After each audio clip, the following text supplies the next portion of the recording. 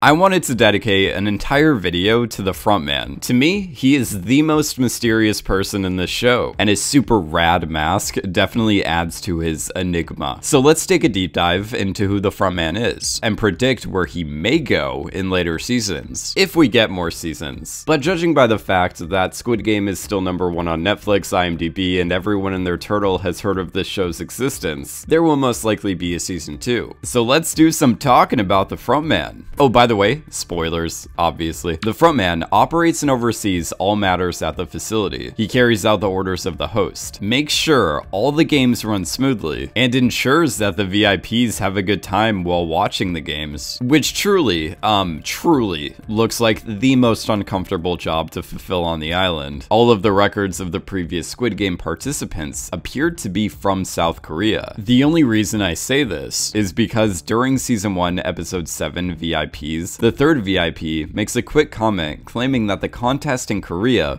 was the best, most likely implying that the contest in South Korea is one of many happening all around the world, possibly making #1's company an international business. These other competitions would be owned by #1, but each country's games would be independently run by their own frontman. So the frontman may not be the only frontman in their world. So how did our frontman become the second in command of this facility and the leader of all the guards? When on his way to his brother's apartment, Hwang Jun-ho is on the phone with his mother and claims that his brother is always dodging his calls. The frontman hadn't been missing for too long during this conversation, as Jun-ho was about to start contacting everyone who may know his whereabouts, and if he couldn't find anything, he was going to report his brother missing the next day. The frontman's landlord claimed that she checked in on him every day since the unpaid rent was due, which was 1 week prior to her and Jun-ho's conversation. The fish in the frontman's apartment were the opposite of alive, so he has definitely been gone for at least a week. Jun-ho discovers that his brother had held onto a Squid Game card from a previous competition back in 2015, storing it inside a box that looks like one of the coffins on the island, causing Jun-ho to put 2 and 2 together, and safely assume that his brother went to play in Squid Game 2020. The games happen only once a year, so it's very possible that after the frontman won back in 2015, he went back and forth between his normal life and managing the games. He could still somewhat maintain his social life during the year, but the games already must have been so time-consuming that he's always ignoring his family. Hwang Jun-ho did a thing. He snuck onto the island, killed a guard named Number 29, took his outfit, and pretended to be him, causing him to get roped into an organ harvesting side hustle with the other guards at the facility. You know, classic Thursday night activities with the boys. During Jun-ho's encounter with these guards, one of the triangles talks about a dying player who apparently shot up like a zombie and had one of its eyes popping out. This player was a woman who was shot with a sniper round during the red light green light game we saw in the first episode. The organ harvesters claim that they sold the player's organs, but she only had 1 kidney. But when initially telling the story, the guards didn't specify the gender, so Jun-ho mistakenly thought the woman was his brother. Jun-ho reveals to Number 28, and to us as an audience, that his own brother, aka the frontman, gave him one of his kidneys. Something I noticed when rewatching episode 5 is that the list of players for Squid Game 1999 is like a book long, but for the 2020 games, the list of players is like an entire shelf, meaning that the number of players is growing every year. When reading through the list of winners, you can see that the games began in the year 1988. I know Oilam started the games out of boredom, but the reason it could have started specifically in 1988 is because Black Monday happened in October of '87, which is one of the most historical stock market crashes for the global economy. The stocks continued to suffer until January of 1988. This is a graph of what Dow Jones looked like during this time. Look at that dip. With the economy getting worse, more people are participating in the games every year. Sung Gi-hun is the latest participant and the latest winner in Squid Game. But back in 2015, 132, aka the frontman, was the winner. When taking a good long look at the frontman's player profile, you can see that he used to serve as a police officer, explaining how he we knew that the bullet that came out of 28's head was from a Smith & Wesson M60 revolver that was standard issue for Korean police. So the frontman and his brother were both police officers at one point. If we take a second look at the frontman's profile, way down at the bottom of the page, you can see that he was involved with bribery. This is what most likely caused him to get into money trouble, as it got him fired from being a police officer, giving him a reason to enter the games. In just 5 years, the frontman went from a player to running the show. So what made him come back to the games? I mean, what made Sung Gi-hun go back to the games? Sung Gi-hun turned down seeing what's left of his family to return to the games to potentially take it down, but the main reason is still unknown. Who's to say at some point Sung Gi-hun may be tempted to fall down the same path as the frontman? Sung Gi-hun has a more optimistic view on humanity, but obviously has temptations to not be a good person. Plus, a lot of people were asking the question, if the frontman won the games back in 2015, how come he was still living in a very cheap, small apartment? In the frontman's apartment, you can see Theory of Desire by Jacques Lacan. In Lacan's understanding of desire, he determines the distinction between wants and needs. He views the term desire as always wanting something more, as it is impossible to desire what you already possess, causing the object of desire to be constantly out of reach. Sung Gi-hun also won the games, but didn't really spend any of the money as well, meaning both Sung Gi-hun and the frontman found no satisfaction from the money they won. I do think the games are pretty unethical before and during red light green light, but I do think the rules are pretty fair after the first game, as the players are then aware of the situation and are then given a choice to continue playing or to leave and go home. But it's repeatedly shown to us that life on the outside is as bad, if not worse, than in the games, which is why the games have such a high return rate. The only time we see the frontman not execute a rule breaker immediately is when a participant and some guards are ruining the equal opportunity of the games, as he reminds them of the certain principles that make up Squid Game. We can tell from this interaction alone that the frontman believes in the games, his reasoning being that the players suffered from inequality and discrimination in the real world, but in the games everyone is given an equal opportunity, claiming that the competition is offering each player one last chance to have a fair fight and win. 93% of players return after knowing they will probably die in the games. This fact alone supports the frontman's reasoning for continuing the games. More people return to it every year because they are left with no other option on the outside. But the frontman appears to be conflicted. When watching all of the games, he's behind a mask, so you can't really tell if he's enjoying it or not. When Hwang Jun-ho is in the frontman's apartment, you can quickly see a book about René Magritte, the surrealist artist who is well known for his paintings The Son of Man and The Man in the Bowler Hat. In both these paintings, the view of the subject's face is obstructed. When looking at the painting The Son of Man, there's an apple blocking the view of the man's face. When discussing his painting, Magritte claimed that we always want to see what is hidden by what we see. The painting is a conflict between the visible that is hidden and the visible that is present. This is the central theme of the story, as the characters are constantly trying to figure out who each other are behind the masks. So with that in mind, I want to build a case that the frontman is having doubts about the games. And the best way to prove this theory is to analyze the relationship between the frontman and his brother. When looking for the intruder on the island, the frontman is called over to examine a body that washed up on shore. He is handed Jin-ho's police ID that was recovered from said body. The frontman could clearly tell that the body was not the intruder, because even though the face of the body was pretty torn up, it still looked nothing like his brother, explaining why the frontman still had people looking for the intruder later in the episode. The frontman and Hwang Jun-ho have a lot of parallels. They are brothers who were both police officers at one point. They both have one kidney on opposite sides of their bodies, and during the confrontation on the cliff, the brothers exchange bullets in opposite shoulders. It's basically light side versus dark side. It's essentially Darth Vader versus Obi-Wan Kenobi. The frontman being the Darth Vader, as he's someone who's turned to the dark side, but a part of him is still desperately wanting to be good. And Hwang Jun-ho being the Obi-Wan Kenobi, as he's incorruptible and can't be brought over to the dark. It's very possible that Jin-ho could still be alive. If the frontman can survive a bullet to the shoulder, it's more than reasonable to assume that Jin-ho could survive it as well, assuming the drop off the cliff is also survivable. Plus, we just see Jin-ho fall into the water, and if we're going by the show's logic, if we don't see a character die on screen, there's a good chance they're probably still alive. However, it's constantly shown to us throughout the series that that all dead bodies are incinerated. So it would go completely against the logic of the organization and the logic of the show to have the frontman just leave Jin-ho's body in the ocean. Because if he did leave Jin-ho's body in the ocean, that would be Jin-ho's only way of escaping the island. The only thing that would explain Jin-ho still being alive would be that the frontman couldn't finish the job. We already saw how emotional he was during this confrontation on the cliff. His hand was trembling as he was holding the gun, so it could be possible that the frontman is keeping Jin-ho alive at the facility. The Squid Games are merciless. Anyone who breaks the rules dies. Anyone who reveals their identity